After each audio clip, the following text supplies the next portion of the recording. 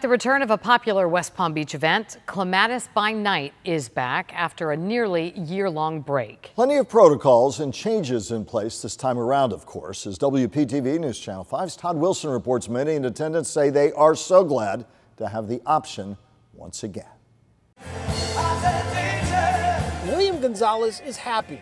He's with his girl, he's outside, and enjoying music during Clematis by Night. Try to be normal again. So enjoy the time outside and this great opportunity to see this video to us. Yep, you heard me right. It's been nearly a year, but Clematis by Night is back up and running. I was happy to hear that, and I was happy to come.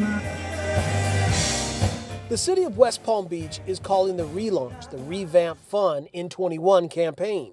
Typically, events take place on the Great Lawn, but this year it's held at the Meyer Amphitheater. And we're big music people. We've supported it since it started. The city says by holding Clematis by Night at the amphitheater, it allows them to focus on enforcement of the CDC recommended COVID-19 precautions they put in place.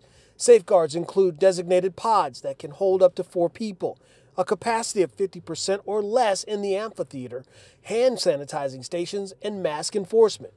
For Marie Kilpatrick and her family, she says being back outside is the feeling of freedom. Love it. Love the outdoors. Love being around people. We need it.